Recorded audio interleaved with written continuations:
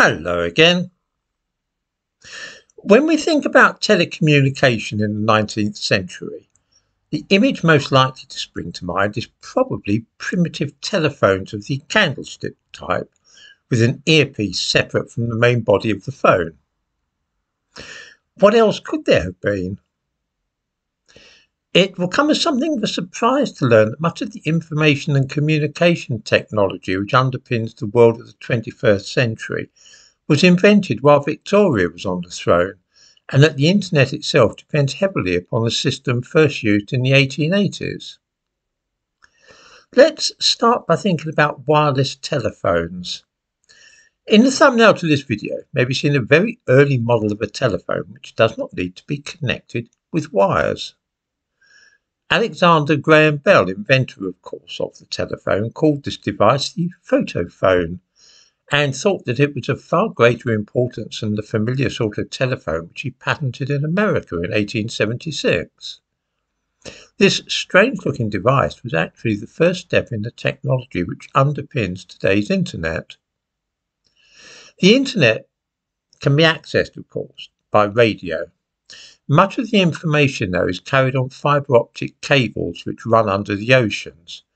Without these cables, which carry a tremendous amount of information, the internet and World Wide Web would struggle to cope with the demand placed upon them.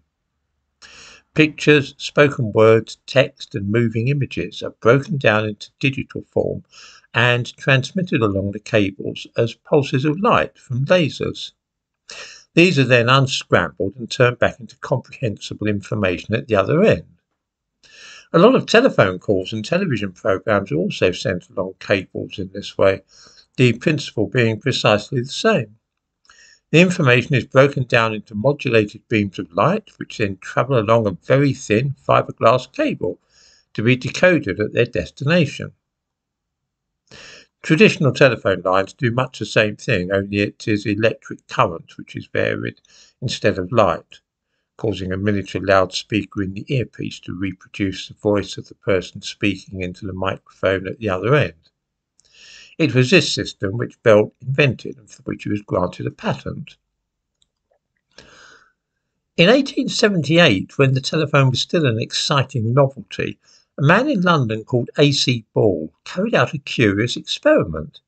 He arranged a microphone so that instead of sending electrical signals, it would cause a very thin mirror to vibrate. He found that if a beam of sunlight was now reflected from this mirror onto a plate coated with lamp black or carbon, it was possible to use a telephone earpiece and actually hear the words sent along that ray of light.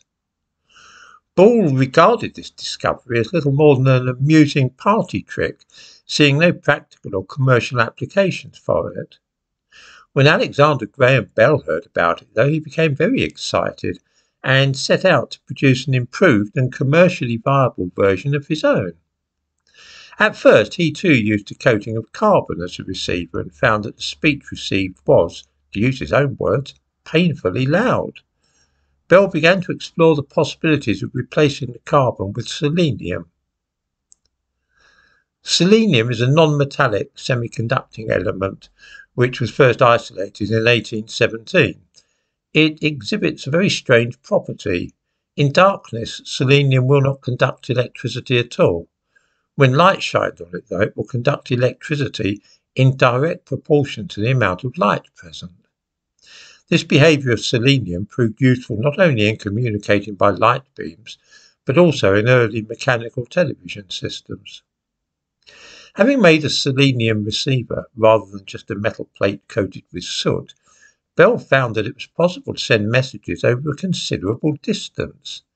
By having a selenium cell at the focal point of a parabolic reflector, it was found that no distortion at all of the signal occurred. He was most excited by these developments, more so than he had been when he finally managed to get the first telephone to work. After his experiments with what he christened the photophone, Bell wrote to his father saying, "I have heard articulate speech by sunlight. I have heard a ray of sun laugh and cough and sing." So enchanted was he with this new invention that Alexander Bell wanted to name his new daughter Photophone. His wife, though, would have none of it and stood firm for a more traditional name. The child was eventually called Marion. There were two chief reasons for Bell's great enthusiasm for this new means of sending the human voice a great distance. The first of these was that the quality of reproduction in early telephones, those using copper wires, was absolutely atrocious. There was crackling, buzzing, humming, all manner of distortions, and often the line went entirely silent. This was very irritating, and the completely clear transmission of speech over the reflected rays of light made a startling contrast to what was possible even with the best line carried along wires. The other great advantage of the photophone, if it could be developed as a commercial proposition, was that it would enable the tangle of wires which were now starting to be seen above American cities to be entirely done away with. Hundreds of wires were dangling from buildings, and these all needed to be maintained. As well as being unattractive to the eye, their upkeep was labour intensive, and every time somebody wished to be connected to the telephone network, it meant a man clambering up a pole with a coil of wire and linking the new subscriber to the system with a new cable running to their eaves. Imagine how simple things would be if the only connection necessary were to be a parabolic dish fixed to the side of the house, rather like the aerials used for satellite television. The idea of Victorian houses having such reflectors attached to the front of them is an enchanting one. The obvious drawback to the system, which in retrospect will be seen as an insurmountable obstacle, was the weather. Using the photophone required not only bright sunshine, but also needed a clear and uninterrupted line of sight from transmitter to receiver. Even something as trifling as a shower of rain or smoke from a bonfire could be enough to disrupt communications. It was this which ultimately doomed the photophone.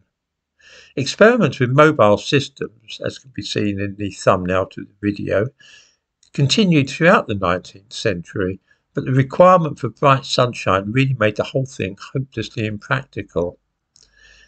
It's seldom enough in America or Europe that one may be assured of constant and uninterrupted sun. This would say nothing of the difficulties which would ensue at night. Experiments were conducted in other countries with this mode of communication, but all were, in the end, failures. Photophone was Bell's name for this device, but elsewhere it was known as the radiophone, a startling foreshadowing of the future in a world where radio transmissions were not yet known. Later in the century, artificial sources of light were used. Carbon arc lamps seemed promising at first, being very powerful, but the light faded and dissipated after a short distance. It wasn't until the invention of the laser that it became a practical proposition to use light for sending telephone calls across great distances.